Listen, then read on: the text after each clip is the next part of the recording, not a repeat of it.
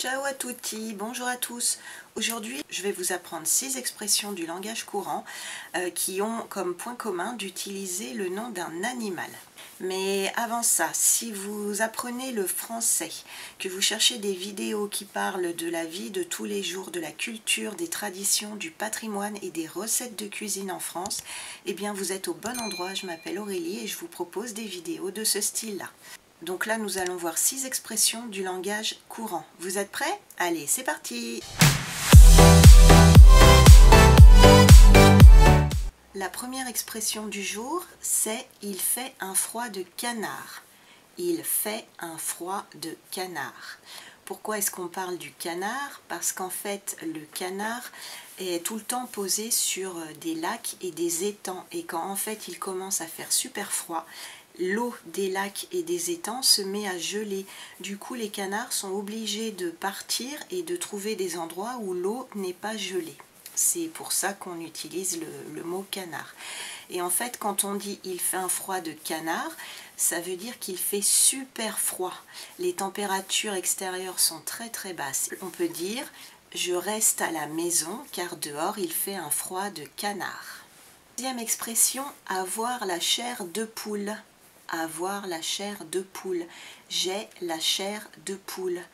Alors pourquoi on parle d'une poule? Parce qu'en fait quand on fait la cuisine et qu'on va faire cuire une poule ou un poulet, on a enlevé toutes les plumes, le corps de la poule ou du poulet est recouverte de petites bosses.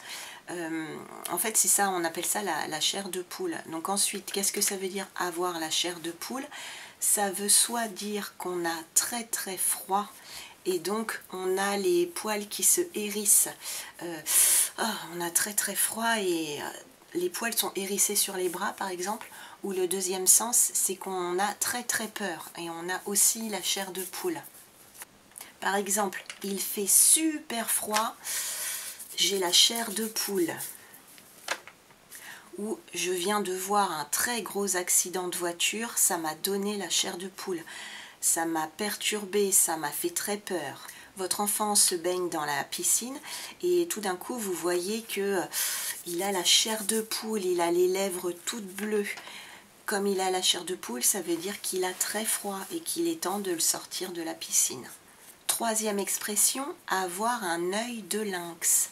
Avoir un œil de lynx. Pourquoi est-ce qu'on parle du lynx? Parce que le lynx est un félin et comme tous les félins, il a une vue perçante, il voit super loin. Ça veut donc dire avoir une vue excellente, ça veut dire qu'on voit très très loin, qu'on a un regard perçant. Par exemple, si vous arrivez à voir quelque chose très très loin, et qu'à côté de vous, la personne, elle ne peut pas le voir, elle va vous dire « Oh là là, t'as vraiment un œil de lynx, tu vois super loin ». Quatrième expression, être myope comme une taupe. Être myope comme une taupe. Donc c'est totalement le contraire de l'expression avoir un œil de lynx. Être myope comme une taupe. Pourquoi on parle d'une taupe? Parce qu'en fait la taupe c'est le petit animal qui vit dans les galeries souterraines. Cet animal a des yeux minuscules et est quasiment aveugle, il ne perçoit que le jour et la nuit. Et donc être myope comme une taupe, ça veut dire avoir une très mauvaise vue, voir très mal de loin, ne pas voir grand chose. Par exemple, si quelqu'un vous demande si vous voyez quelque chose au loin et que vous n'arrivez pas à le voir, il va vous dire « Oh là là, toi tu es myope comme une taupe ». Ou alors « Il faut vraiment que je pense à prendre mes lunettes car sinon je suis myope comme une taupe ». Cinquième expression, avoir un chat dans la gorge. Avoir un chat dans la gorge. Ça veut dire qu'on a la gorge enrouée, qu'on a la gorge qui gratte. On doit faire j'ai un chat dans la gorge. Je crois que je vais être malade. J'ai un chat dans la gorge. Et enfin, sixième expression, être comme un poisson dans l'eau. Être comme un poisson dans l'eau. Pourquoi on parle du poisson? Parce que le poisson vit dans l'eau, c'est son élément naturel.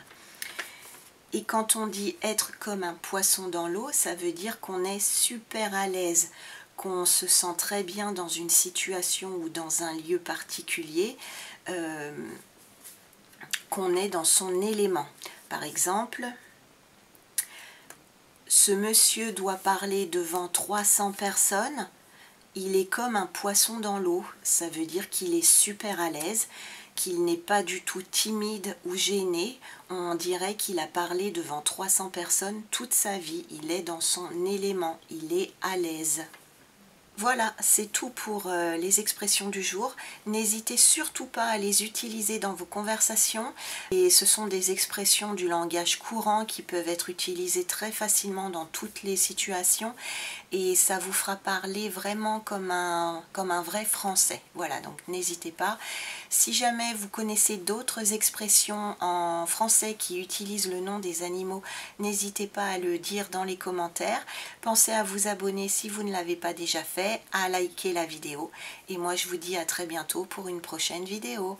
A presto, ciao ciao.